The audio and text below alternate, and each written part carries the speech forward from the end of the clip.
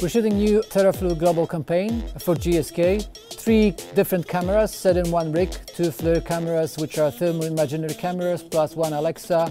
We're shooting different sizes, resizes, formats for digital assets and TV. Lots of footage to cover, 3 days, 3 talents, global campaign. We're working on one location, however in 3 different time zones, as we're connecting with both London and New York, talking with the director and the client and the agency to get feedback on the shots and create the best possible commercial.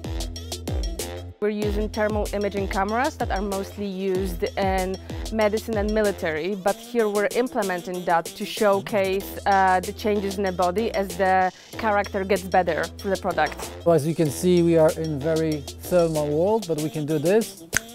And now we are in the world of real people. Working with those cameras is completely different than working with any film camera or digital cameras, because they are capturing something we don't see. So you cannot really light those cameras. Heat is the light and cold is shadow, if you want to compare it to working with regular film technology. We're implementing temperature much more than light to paint the picture.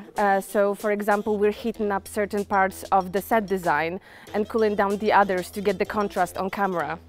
Blue and purple represents lower temperatures, yellow and white represents higher temperatures, which is in effect infrared waves, electromagnetic waves produced by vibrating particles. The lens is black, you cannot see through this lens.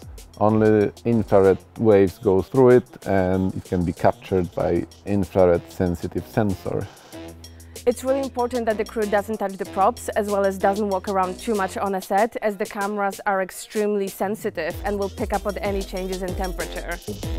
So many good takes. Open. Really good. Yeah. Very good. Again, just open your eyes just a second sooner.